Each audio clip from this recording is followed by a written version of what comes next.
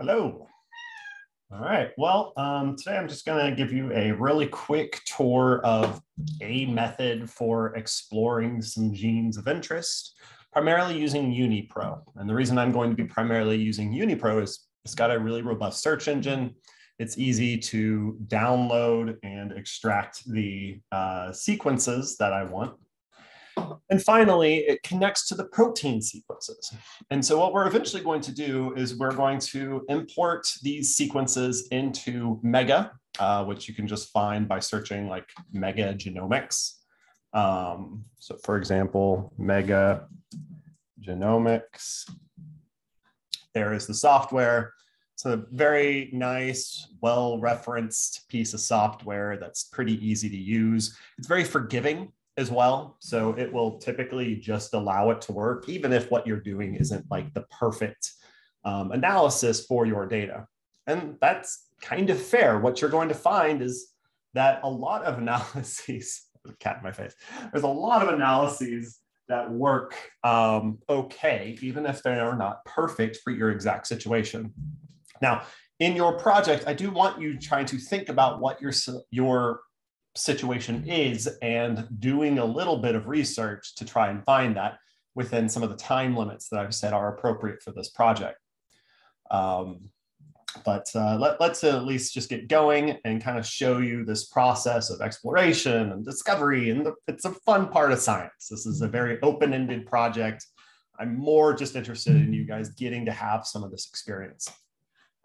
So what I've done here is I have gone to unipro.org and I've just typed in TFL1. TFL1 is a pet project of mine. It seems to be a gene that is important to the flowering of pecan, or at least it's in that locus that helps determine the sexual cycle of pecan, which is like, it's a sequential hermaphrodite. So it's either the male organs first and then the female organs, or the female organs first and then the male organs, and it just segregates. But it's just a small region within a genome, and within it, there is two very distinct versions of this gene. And what's interesting is they both seem to be expressed. There isn't really a difference in expression, but I believe, and I haven't proven this yet, is that there is a difference in function, that it is actually one of those kind of cool and maybe even rare cases where a associated mutation isn't just a like disruption in gene function, it's a change in gene function, that these loci have been allowed to evolve for a very long period of time. And that's what my analysis says, is that throughout these regions, they are extremely divergent. And so it seems like they've not been able to recombine in a very long time, and that they've been allowed to evolve separately. And now they have different purposes. A purpose for one of these haplotypes is that it stimulates the production of male organs before the production of female organs, allowing it to pollinate the other one. So it's a really like fun question. I'm interested in like, okay, well, can I look across the diversity of flowering plants? I am working with pecan in this case, and so I'm kind of interested in the dicot side of flowering plants, but I would at least like to include something maybe even as far away as like ferns or some gymnosperms, or a couple of our other groups, maybe some cycads and some other plants. But with that, let's start exploring the data. So I've started off with just searching the gene TFL1 in UniPro. And right off the bat, I can see that there's a lot of things that refer to TFL1 that are not TFL1. So here is one that is TFL1. So the gene name is TFL1. It's terminal flowering locus. Whenever you mutate it, it will no longer flower at the tip of the branch. It will only flower on like side. In fact, it was originally discovered in, I believe, Snapdragon, and where it was given the name Centra radialis, because it would just cause the flowers to form in a really strange way. But that said, there's a lot of other genes that seem to be related to it. So you can see mother of FT and TFL1. Now, I don't actually know enough about an FT to say, is this like truly like an ancestral gene that then duplicated and became FT and TFL1. I'm not sure. I do know it looks very similar. My cat is rubbing on the microphone. I know it looks very similar. And so it's certainly related, but it's not the same gene. I can go through here and I can see that there's some other related genes. I'm not sure what the relationship to this lipase 1 is. Maybe it's just mentioned somewhere in there. But the reason why a lot of these are floating to the top is that they've been reviewed. And so this is like a really nice part about the UniPro, is that its default sorting really prioritizes the availability of large amounts of information for a given gene. So regardless, I can kind of scroll around here. I can see a few different genes. What I will probably end up doing is I will pick TFL1. I will pick FT, its counterpart that stimulates production of flowers, where TFL reduces the production of flowers, and MFT, which I don't know much about, but they're all related to each other. Now, I really, for your projects, I just want you to have a rationale. I don't really care what that rationale is. I just want them linked in some way, thematically, by Go category, which is kind of thematically, that's your functional and your biological like patterns. Maybe it's by domain, so what it includes. So like this is a MADS box binding protein. You can see that there's a few entries in here that have that domain. I believe that would be, yeah, AGL 14. Regardless, I've clicked on a few different, I've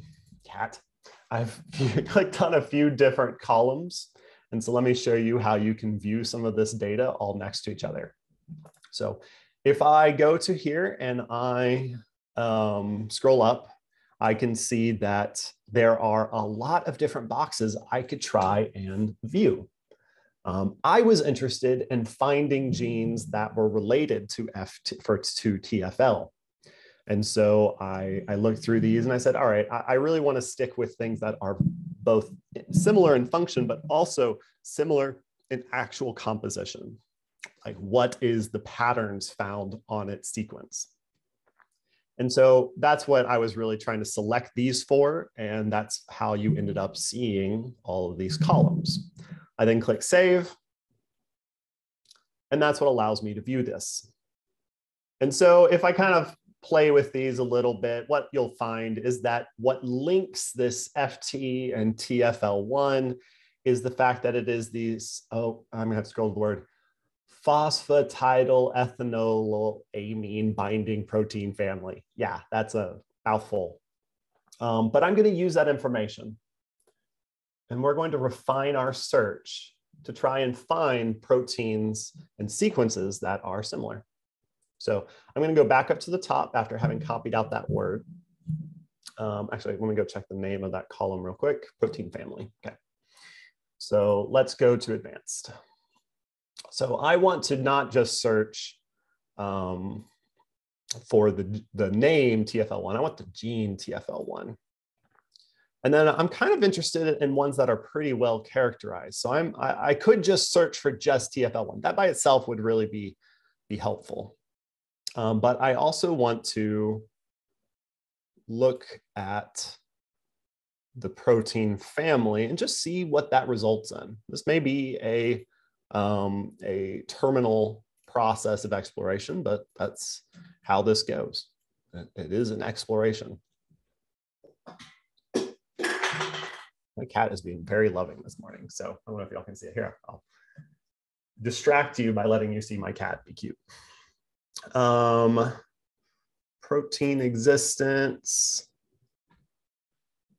All right, I'm having trouble finding it. So why don't I just add that term anywhere? So if I have the name TFL1 and anywhere in its entry, it has this, oh boy, I can't pronounce it. We should get a search result. So let's see what that gives us. All right, we've refined our search a little bit, 154. That's a much more reasonable starting position. If I scroll through here, I can look at some of the amino acid links. These are very well controlled. They're well within the comparable size without it getting just ridiculous. I can see that it's mostly finding this certain family name. You may wonder why I'm not just clicking this, which would sort it. And for whatever reason, UniPro just keeps failing to sort that column. It usually would be successful, but I don't know why. So right now I have sufficient data. These are some of kind of the top most important ones. I do see that there are some replicates. So like grape is mentioned several times. That's not terribly surprising to me. A lot of the horticultural organisms have been studied at this gene in particular. So I'm going to, cat, I am going to expand my search to the top 50. Right now it's making a little bit more sense. That looks pretty good. And I'm just going to select them all for now, okay? We can refine our search afterwards.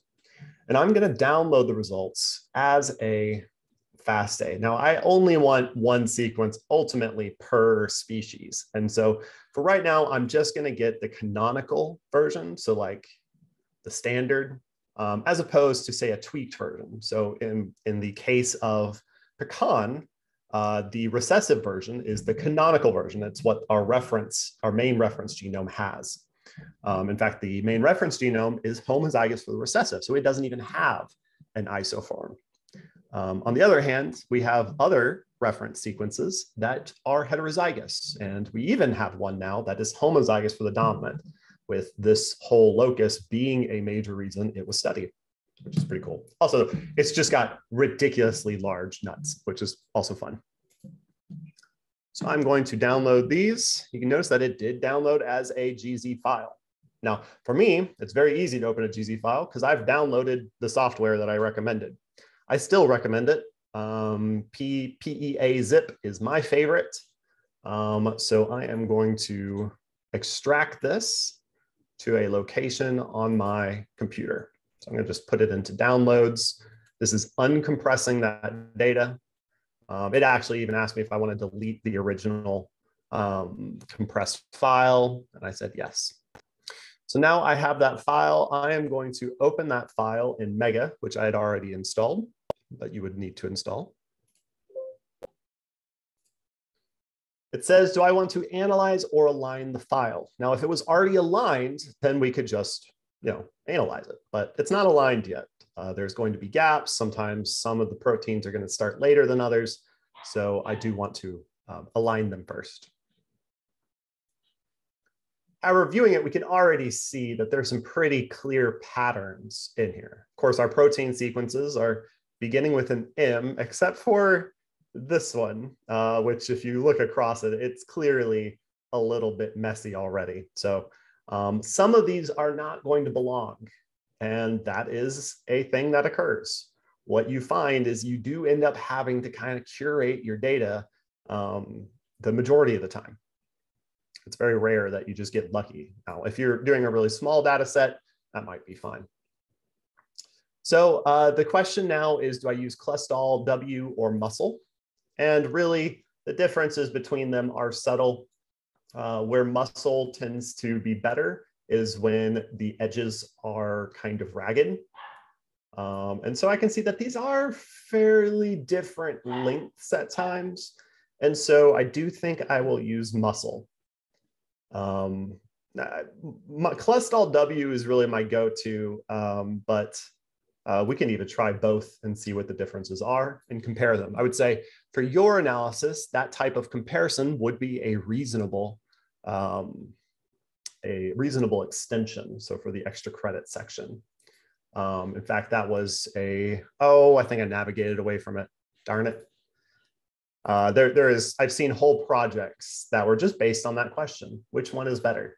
And the answer is it's subtle. Muscle tends to be better at ragged edges. Clestal W tends to give like more independent, most optimized results. So let's do this alignment. I'm going to use muscle because of that ragged edge. I'm going to just select them all and see what happens. So regarding why I'm doing protein, these are fairly diverse sequences. If you actually look at the nucleotide sequence, which I've already recorded a couple of these where I did look at the nucleotide sequence, and it just doesn't look great. It's not a good alignment. You don't see the patterns we would want to see when trying to compare a fairly conserved gene. And it's just because the evolutionary distances are too large. But when I compare the amino acid sequence, I can get much cleaner, much more reasonable looking sequences. So scrolling across, I can see that there is some pretty good alignments. Now, let me unselect this. And let's look across here and see if we need to do some data curation.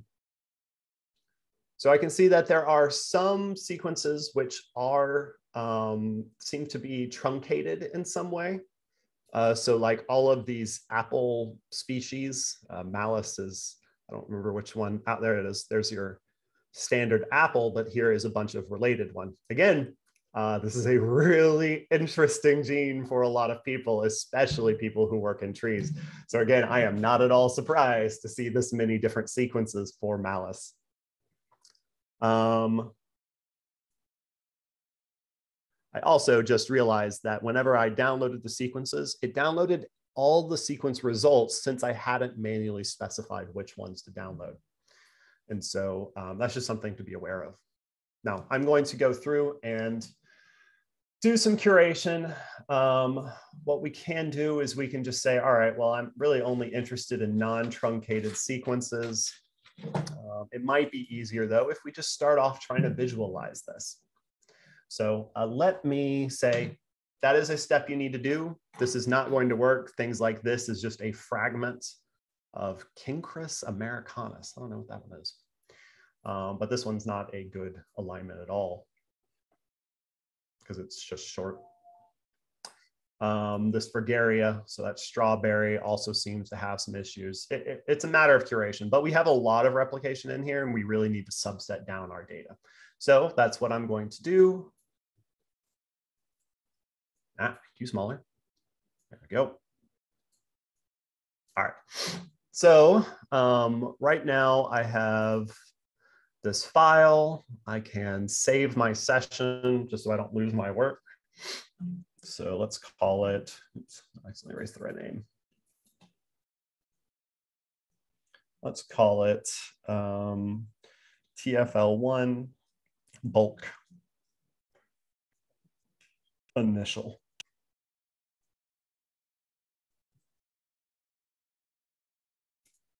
All right. So now I want to kind of do some different analyses on it. All right, so I ran a phylogenetic analysis.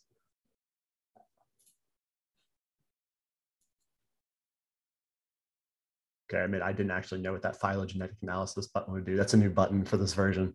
What I would normally do is after aligning it, I would then, and curating the data, I would try to go into one of these different algorithms in order to make it work. Now, a distance algorithm would give us the matrix that you need as the output for one of your files that you are being asked to generate. And so we could compute pairwise distances across this data. Would I like to use it? Yes, I would. This is an amino acid. Poisson model is a fine. That will be fine for me. Partial deletion. This is referring to how do you treat gaps? Should you analyze regions where, let's say, there's a lot of different gaps? So for some of those spots where the the exon had clearly just started to incorporate a few amino acids upstream of the actual functional protein in some of the lines, this would be a good option. And that would mean that it's only going to be analyzed if it's at least present in 90% of the population. So I'm really wanting to analyze evolution across the conserved sequence. So some of these short amino acid sequences that are clearly not affecting gene function, I don't really want them analyzed. I really want to bias my analysis towards things which are being actively selected upon. Now, this bootstrap method is a really important step for getting variance across your estimations. There are some elements of randomness to this process, like how you start trying to do the analysis. It inputs some random values in order to allow it to make decisions during that process. So the bootstrap means that it's going to start going through all the permutations of that in order to come up with a variance in the results. So some results are going to pretty much be the same thing every time. So like Arabidopsis is not going to cluster with rice any of the times, but Arabidopsis might cluster with another Brassica, which is the family that it's in. And it may be closer to one species or maybe closer to another member of the Brassica in a subsequent bootstrap. So this will help you evaluate the variance in those results. Now, when we export our data, we're just going to get a raw distance matrix, but we'll come to that when we cross there. So let's run that analysis and see what happens. 500. So I'm going to pause while that goes so that you don't have to wait here with me. All right, everybody, our analysis has now finished. And so I am going to export this data to a file so that we can save it. One thing to note is that what we're looking at here is on the upper right, we have the distances down here, and then we have the standard or variance between the groupings up here. And that can be adjusted by using one of these toggles. You can show precision based on the decimal points. So that allows you to visualize it a little bit more easily. In the end, though, you're not going to be really reading these tables raw unless you've really done like all the filtration. What I'm going to be asking you to do is use this as an input for a PCOA. Now, this will actually be what we are exploring next week in class. So I will have to just come back to that.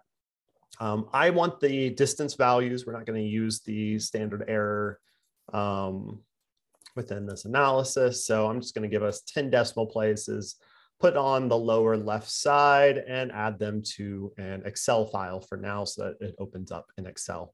I've already done this, so let me just cancel out of that, open this up, and here they are. Now it's a little bit hard to see, so let me make those columns a little bit shorter. Cool. That made it small enough that you can't see the data, but what's fun is you can actually do some coloring, and now you can actually see some patterns within the data. So I'm guessing these are all the Malus species. Yes, they are. I can see it right there. So you can see that there are 2 groups within that genus. So that's pretty fun. Clearly, whatever's across these rows are very similar. So that's all the grape. Again, a horticultural species where cloning is routine. So again, not surprised that someone has spent a lot of time trying to characterize this gene across that genus. And looking across, I see a few other clusters. Let's see what that one is. Some Brassicas. There you go. So probably somewhere in here, I could find out that like one of these other groups that it's similar to is probably Arabidopsis, since Arabidopsis is a Brassicales member. So here's some Cornus. I don't know much about Cornus. But anyways, this is your distance matrix. You'll notice it's just one side of the matrix. If you want to, here's a trick that I have used quite a bit, and that is to use the transpose ability. So that is right-click, transpose.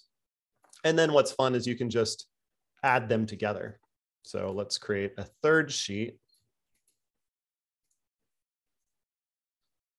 Get the full amount of information. Let me just scroll out.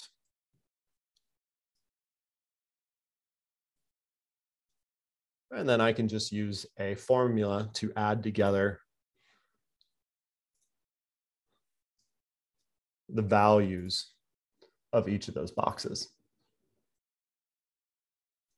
An issue being that it will produce 0 at an identity instead of both, in which case I just need to give it a logical value. So we'll say if and equals blank and this one equals blank. If those are both true, then just use blank. Otherwise, add them together. And since it'll be 0 plus whatever else it'll be either nothing plus the number. This will give us the information we need. So if I go to the end of my region, let me delete all those extra cells I created. There we go. So now I'm going to carry it over. So I'm going to select all of those, double click this box to drag it down. And there we go. Nice, beautiful symmetrical matrix. Very easy to use within downstream analyses. And so that would be a great way to save this as a CSV, import that into R for downstream analyses. It would also be one of your supplemental files. You can also just export this original view as a CSV, and that's what we'll do in class as part of the principal component lesson. And so I know you really like science. And so we will do that in class, so we'll show that one later. With that, let me pause it and start up another analysis, and then we'll come restart it and show you how to generate a tree, a cladogram. All right, we are returning, and we're going to talk about the actual phylogenetic analysis that is going to take these distance algorithms and instead of trying to like just generate all of the values between all of the samples, it's going to try to summarize that information in a couple of dimensions, enough that you can have an order and some clustering within that order. So in other words, it's going to apply a limited principal coordinate analysis within this data. So to do that, we can click on the phylogeny button. You'll notice that there is a lot of different options. Now, going through these, like there is a help file, which allows you to dig into all of these with some great suggestions. Generally, the most common one you will see is the maximum likelihood tree. And it is also the most computationally intensive. That said, I did a much larger analysis than I'm asking you to do. So I did many versions of genes across a multiply sampled phylogeny. And so even then, it only took a couple of minutes for my 173 to 200 amino acid long sequence. And so it's not that bad. What that means is just use the maximum likelihood. You're welcome to compare it to the others. And again, if you are comparing this, that would be sufficient for a extra credit point. So when I click on this, it's going to ask if I want to use the active data. So yes, I do. I don't want to load new data. If I'm testing for the phylogeny, you should probably choose a bootstrap, but the first time you run it, just for the sake of time, you may just want to not run a bootstrap and use the results to go through and filter your data down to a more reasonable level. So when you click OK, that analysis for mine took about a minute and a half, wasn't too bad. When you ran the bootstraps, it's just going to be significantly longer. So you'll probably want to let that bootstrap just run over a long period of time, depending on the power of your computer.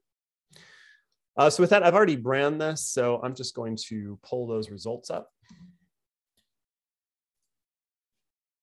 So this is what popped up after I finished. What you can see is the default view does not have the same length of all of the branches, which is great because it allows us to kind of visualize, well, what is its confidence in some of these clusterings? So like it has all of these Malus species up at this top group. And what it's finding is that there is not a lot of distinction. So they branch because that's how the algorithm works. It has to form branches. but they're all very close together horizontally speaking. And so what that implies is that there isn't much difference between them. They're all very similar. On the other hand, there is a major branching point, a major enough that there are multiple species besides Malus up in this top group, and then there are multiple species in this bottom group. What this implies is that there must be 2 copies of this gene within this plant, this group of plants. Now, Pyrus, is that peach? I should know that. I've contributed to papers on peach, if that is peach. Pyrus, oh, it's pear, pear. Of course, I haven't done any pear research, so whew, that was close. Cool, so clearly there has been some sort of divergence later in the evolution of this group, presumably before this is peach, branched off. So that's pretty cool. Or is it peach or is it plum? All right, it's one of them. It is plum. Ugh, I did bad. What's peach?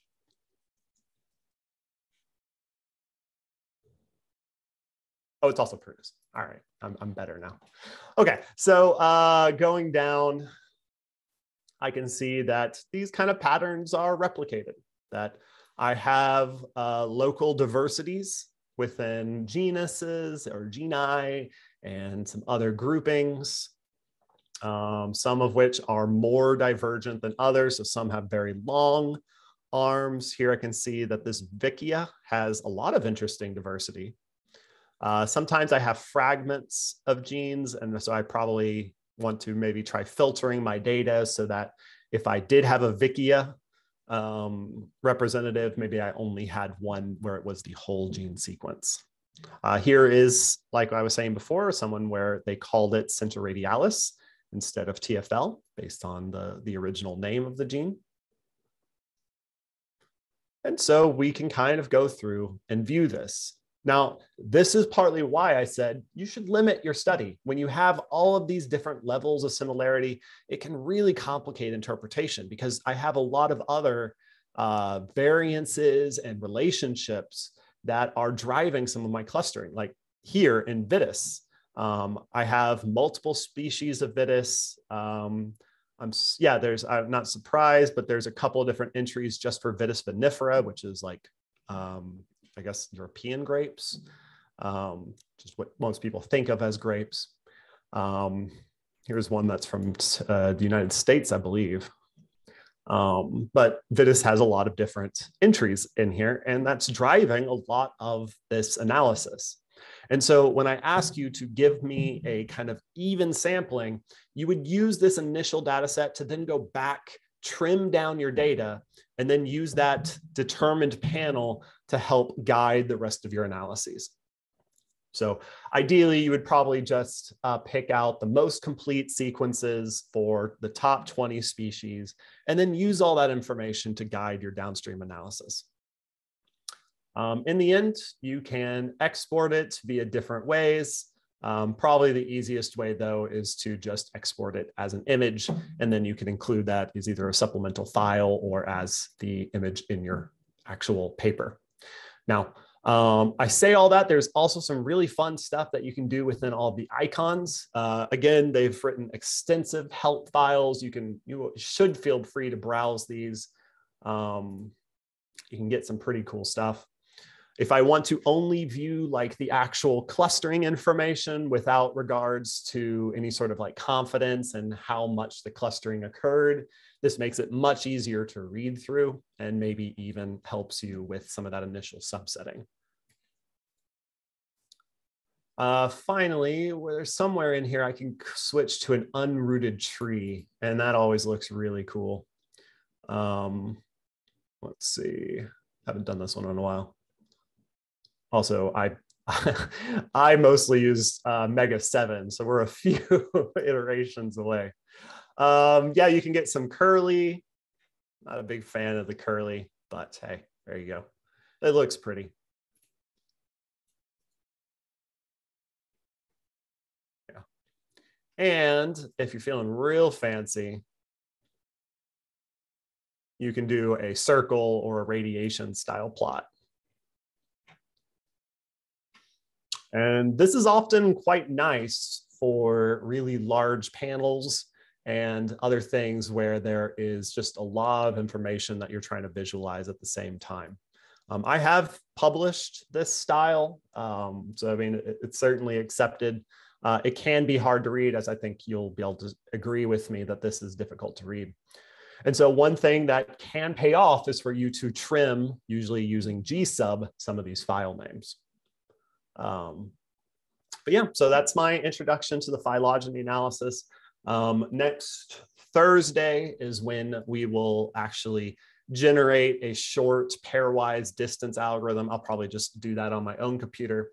And then I'll share that with you, and you will use a principal component analysis to go from that distance matrix to an actual principal component analysis in R. And so with that, I'm going to sign off. Thank you so much, and I hope that helps, and good luck. Send me emails, and remember, this is an inquiry project. Like, the goal isn't really to be right. The goal is to engage with the research. If you are doing that, I am happy. I just need you to give me that evidence so that I can say, yeah, the student engaged in the process. They weren't always right, but that's fine. Most of the criteria for the project don't require you to be right. They require you to have done the work, done some communication about this process. So thank you, and have a good weekend and week.